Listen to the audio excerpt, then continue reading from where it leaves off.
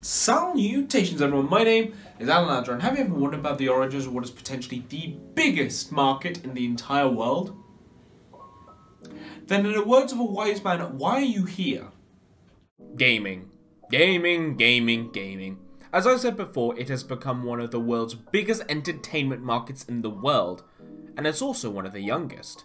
The television was first invented in 1927, cinema was invented in 1895, and gaming? Well, that's what we're here to learn about. Let's take a trip down memory lane, going beyond consoles such as the NES and the Sega Master System, all the way back to the arcade to see if we can find the first ever video game here. It's the 1970s, and video games only existed as novelties for programmers and technicians to go, "Hey, look at me, losers, I've got a video game, I'm so cool." In 1971, Bill Pitts and Hugh Truck developed a coin-operated computer game called Galaxy Game at Stanford University.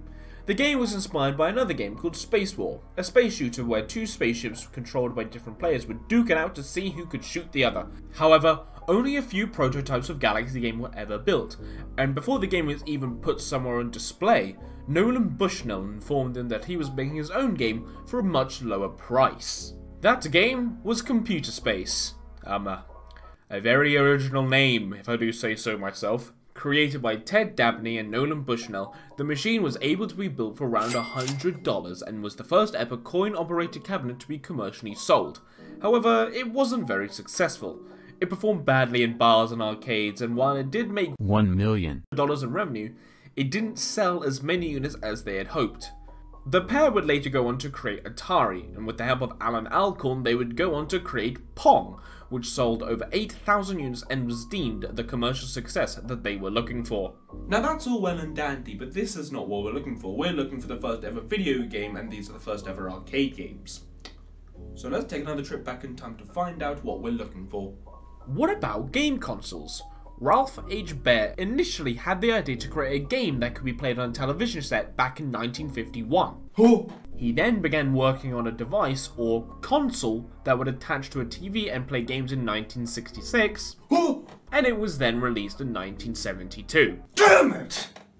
Right, that didn't give us the answers we wanted, so let's go further back in time, past the 70s, past the 60s, all the way back to 1958, when physicist William Higginbotham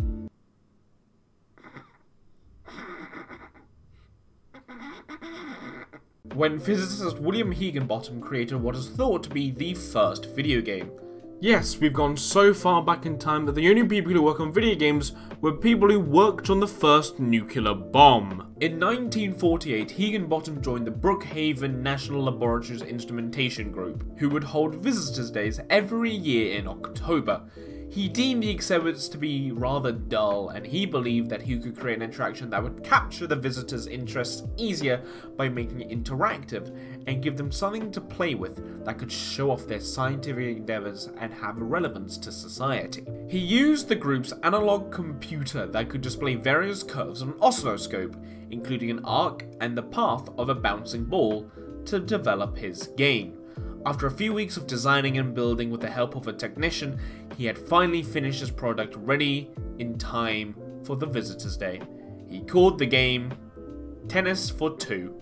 Ah yes, the 50s version of Pong. Visitors loved it. It quickly became the most popular exhibit, with people standing in long lines to just get a chance to play the game. After 2 years, Tennis for Two was retired, and the oscilloscope and computer used for the game were taken away for other uses, and Higginbotham designed a new Visitors' Day display that showed cosmic rays passing through a spark chamber.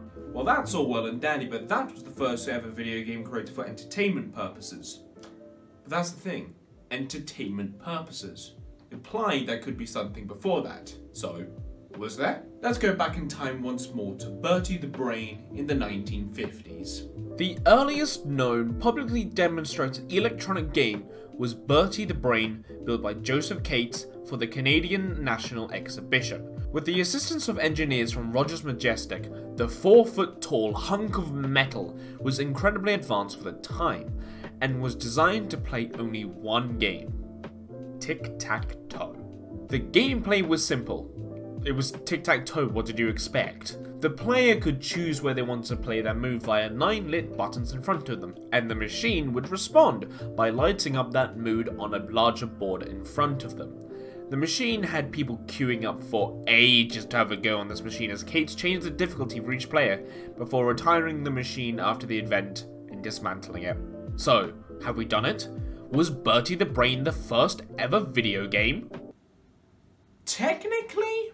If we want to make sure that this is the first ever video game, first of all, we need to define the word. What is a video game? Well, to do that, we need to analyze the name. Video game. Technically, for a product to be a video game, it must be able to output a video signal onto a CRT to create an image, or at least that was the definition in the early days.